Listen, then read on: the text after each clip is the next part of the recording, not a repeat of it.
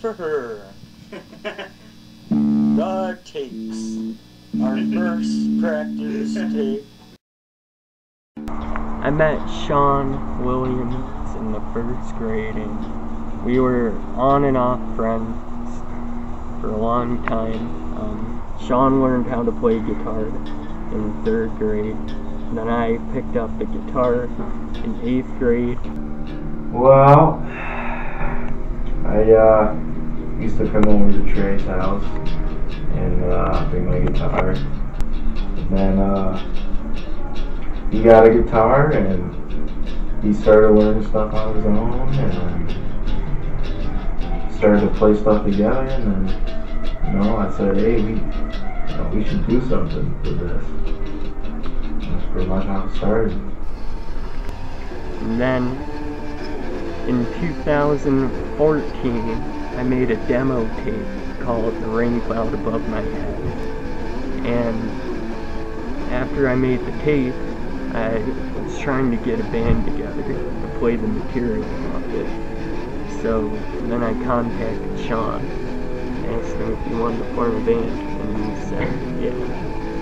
We started out under the name Do It For Her, DIFH, and it's pretty embarrassing to think now.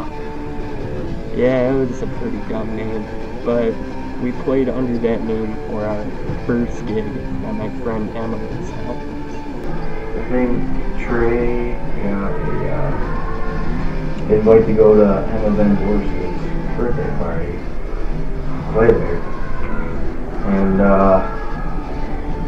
so, we got all our stuff, we were pumped, practiced all the stuff the night before, we were ready. It was me and Trey on guitar. And the next day we pack up all the stuff, drive out there. We get there, we talk to everyone, then we start setting stuff up. And they had a DJ there, and DJ was pretty cool because he let us plug our mics up into his system there. But man, we were terrible. We were just a two-piece, glorified Nirvana cover band, I'd say. I tried to sound like Kurt Cobain, but I think I sounded like Kurt Cobain if he was constipated and smoked 10 packs of cigarettes a day. So we start playing. I remember we were playing Teen Spirit to open the show, and during the solo, my microphone fell right on me, and so I totally messed up the guitar solo, and then this guy comes up right in the middle of the song, like the 3rd verse when I'm singing, and he goes in my ear, and he's like, oh, you guys are gonna be stars if you keep playing like this, and pats his pocket, because he has a bag of weed in there. And then he later got kicked out of the party. I don't remember the exact set list, but I remember Trey was like, Sean, you gotta do Plush, man. And I got real nervous and I didn't want to do it. So I kind of wussed it out there. So we played another song. I forget what song it was, but I remember Trey's guitar string broke. I was like, oh shit, that's not good. And then I think it might have been the same song as the next, but my guitar string broke. One of them did. So we ended it right there. We were done, left it at that. And the crowd was very mixed. There were a bunch of people that were drunk and high that loved it and everything. And then there were some people who didn't like it, like saying, you're wasting valuable stage time, and you think I'm bad, these guys got me beat, and stuff like that. So, after we got cut off, I went to the DJ to give him a bro hug, and he pulls me in the bro hug, and he's like, you gotta start somewhere, kid, you got balls of steel. So we got the name Rusty Nipples during our second gig. My grandpa is a butt of a lot of jokes, and this one is no exception. my dad had a camo hat and it had this bolt on it that looked like a nipple. And we were like, oh, it's a rusty nipple. And then he was like, oh, Pops has rusty nipples. Yeah, I remember someone saying, Pops has rusty nipples. So then, when we went to play, I was like, oh, we don't have a band name, because we ditched DIFH. And everybody just started chanting, Rusty Nipples! Rusty Nipples! Yeah! Rusty Nipples! Rusty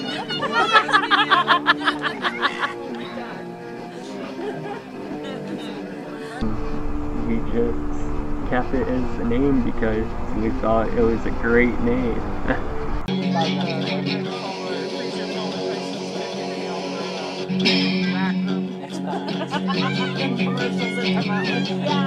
Actually, we do. So we went over to Trey's aunt's house. It was Ty's graduation party. So yeah, we get there, you know, we're all pumped the night before, we're getting excited, you know, practicing all our shit.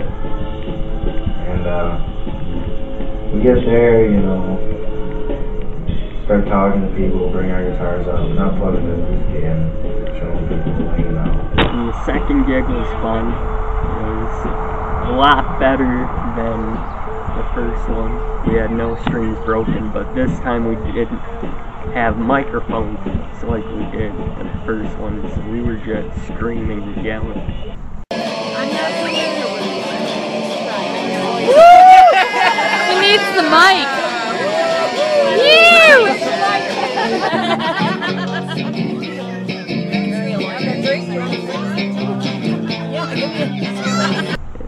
I don't even know if Sean sung at that gig. And then it's, you know, actually time to plug in. We talked about the night before I was going to play Say It Ain't So by Weezer. And sure enough, I pussied out at the last moment. And Trey was like, you need to play it, man. You need to play it. I'm like, dude, I'm not doing it. I'm scared. I'm going to shit myself. Like, alright. And then him and his dad pulled me aside and he was like, Dad, Sean's not going to play Say It Ain't So. Sean, you need to do it, man. The people are going to love it. I just refused. I wouldn't fucking play it. So I get really nervous easily.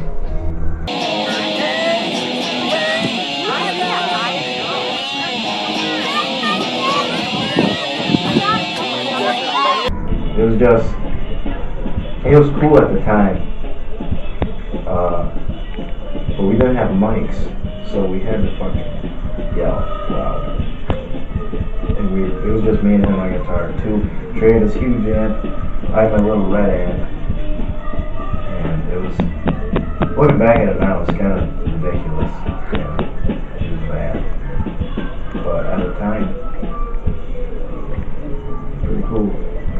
Yeah, but all in all, the early months were pretty ridiculous. We were just a duo with 2 electric guitars, no bass, no drums, and screaming into microphones.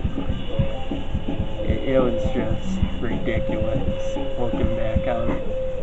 But, you know, I really look at them as fun times too, because I mean, hey, it's the Rusty Roots, you know?